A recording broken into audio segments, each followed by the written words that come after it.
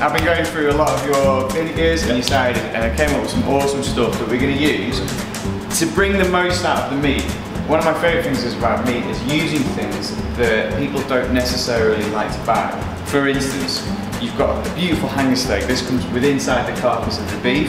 There's only one per carcass. It's a beautiful steak, relatively cheap as well. And once you clean it off with all of this gnarly bits, you've got a lovely tasty steak. And what I'm going to ask you to do is help me to prepare a chimichurri marinade.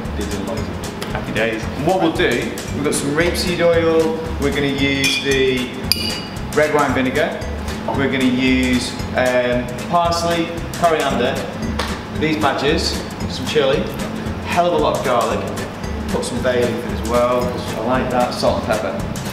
What I need you to do, if that's okay,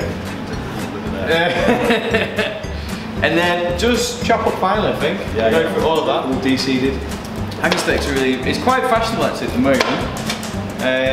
It's difficult because it's only one per carcass, so I don't really have too much of it. Unless what's the price of it, Johnny? Is it the cheapest cut? Or is it one of these cheap cuts that we should all know about? It is. Well, so I charge £11 per kilo. It's, as I say, it's a really tasty steak. It looks, you can see, it looks similar to skirt. Quite a lot of people have had skirt before. I've got some behind you. Looks similar to that. You've got a big sinew down the middle of it, which I'll take out. You don't want to have that, but. And do you think that in terms of the science of marinating, there's a sort of element, it's about flavour and it's about tenderising? Yeah. And there's a sort of, depending on the cut of meat, you need to be more acid based to tenderise it, and then if it's a more delicate cut of meat, you use less acid to do that job. You don't 100%, 100%. Yeah. So basically, this one, it's quite a loose muscle as well. It doesn't need that much vinegar to break it down. The vinegar obviously helps break down the proteins inside of it, so you don't need too much vinegar.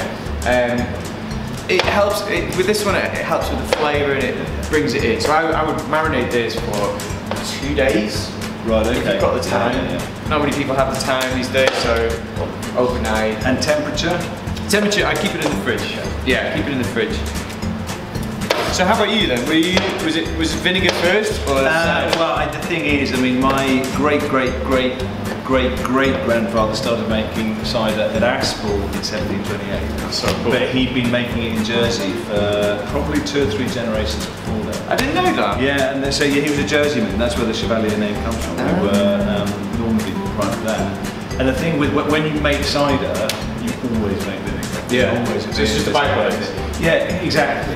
And it's really only been, for us, in the last 40 years, my father pioneered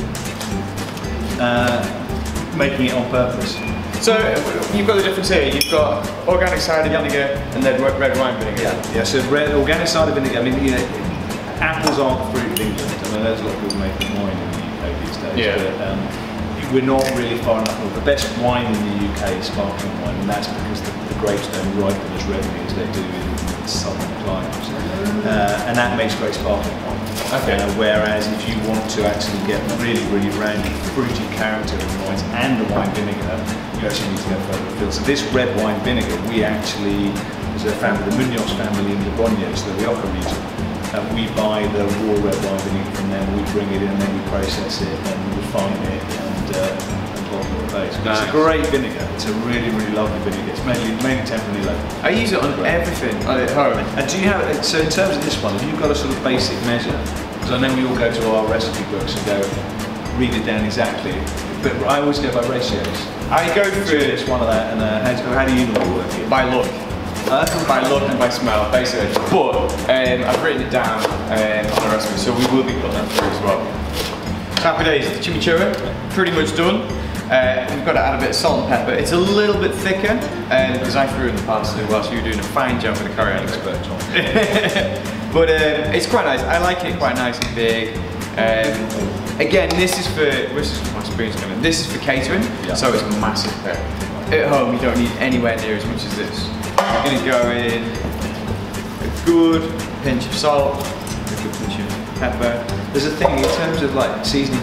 That's always taste, isn't it? That's probably you can't really taste it. So that's the thing. Would you? I tend to do. You can do. Just put a little bit on your hand there and taste. It's quite nice. But again, like you're going to get the saltiness through and marinade it. does help. It depends on what marinade you're going to have. But yeah, beautiful. So, in with the hanger steak again. So all I've done is I've cleaned it off. You had the sinew going through, and this is one from one of ours. Would you do anything with what's left over? So yes, that's the thing. So I've got a big bucket here, just been putting it in.